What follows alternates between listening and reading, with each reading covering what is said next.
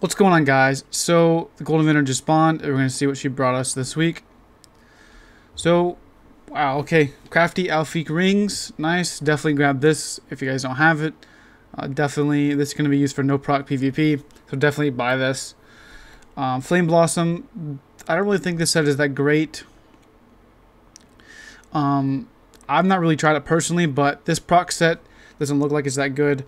I mean, the damage looks decent, but I think it's just doesn't really work very well. It goes in a straight line, so it's really not a good proc set.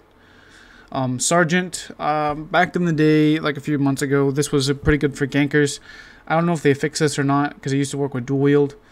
But this thing looks pretty good for like a ganker, obviously, if like using dual wield, because it counted for each weapon. So you get like a 4K extra heavy attack without even any passes or anything like that, which is kind of bonkers.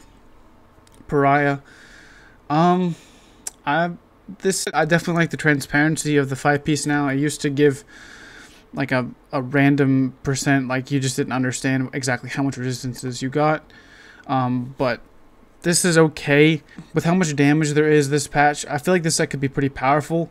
But then again, I think there's other ways to mitigate damage more efficiently. So you can buy this if you like, but I don't really recommend it unless you want to be like a very, very tanky, like a tank or something like that. So next we got Grothar. This is pretty good for mag DK, obviously for proc PvP. So this would work in like Imperial City and Battlegrounds. Definitely if you play mag DK at all, I would definitely suggest grabbing this. And then next we have Stormfist. I definitely recommend buying this for one reason. You can pair this up with Bloodspawn, and since no proc PvP, you really need a lot of sustain, at least in my opinion. This is definitely a very, very good option to help you get your sustain up without having to change your Munda Stone from the warrior or kind of whatever. But I would definitely recommend getting this. So overall, this golden vendor actually isn't too bad.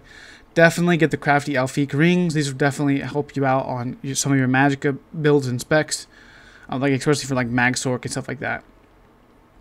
And I'd get the Grothar and the Stormfist. That's what I would personally recommend to you guys. Honestly, I'm pretty happy with the vendor, and that's it for me, and I'll catch you guys in the next one. Peace.